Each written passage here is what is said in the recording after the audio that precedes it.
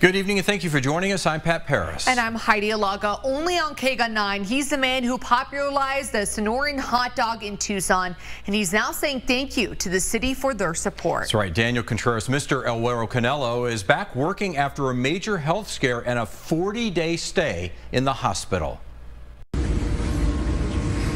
Hola. That was Daniel Contreras saying hello from a rehabilitation facility after spending more than a month in intensive care at Banner UMC. I'm a miracle. This is Daniel Contreras 10 weeks later. You're making me hungry. He's back making his famous Guero Canelo Sonoran hot dogs after a 6-foot fall in his driveway left him with 8 broken ribs and a broken clavicle.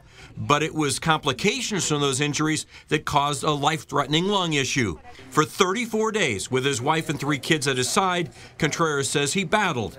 He credits the doctors and staff at Banner. So they saved my life. For most of his stay in the hospital, he was unaware of the outpouring of support from the Tucson community.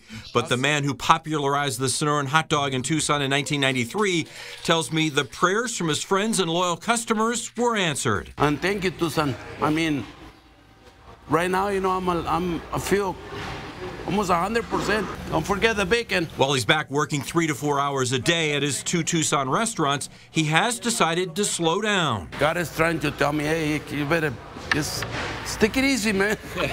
Contreras is 63 and now has a plan for retirement. He wants to oversee the construction of a new building at his 3rd location on South 12th Avenue.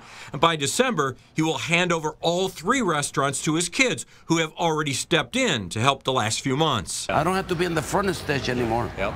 And they can run the business. Yep. They already proved it to me. Contreras admits it'll be hard to step back, but he and his wife are ready. He says they plan to travel around Arizona, and he thanks those who he says helped him with his miraculous recovery. Glad to see. Thank you, Tucson.